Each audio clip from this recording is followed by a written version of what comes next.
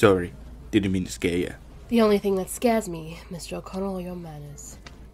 Still angry about that kiss, huh? Oh, if you call that a kiss. Did I miss something? Are we going into battle?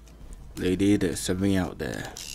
Something beneath that sand. Yes, well, I'm hoping to find a certain artifact. A book, actually. My brother thinks there's treasure. What do you think's out there? In a word, evil.